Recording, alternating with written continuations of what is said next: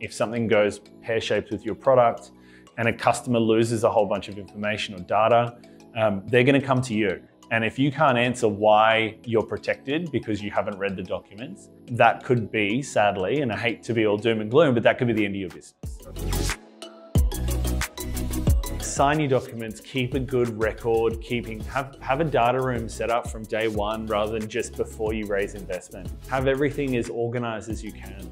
Corporate governance is not sexy, but it's so critical because that sets up your future due diligence for any time you raise capital.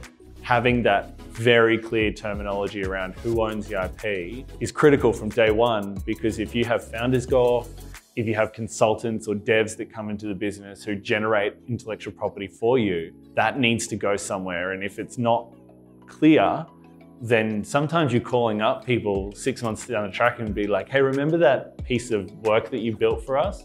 Can you sign this to assign the IP to me? Because we forgot to do it at the time. And the more of those conversations you have, the more likely someone might say no or try and leverage for some cash or whatever it might be.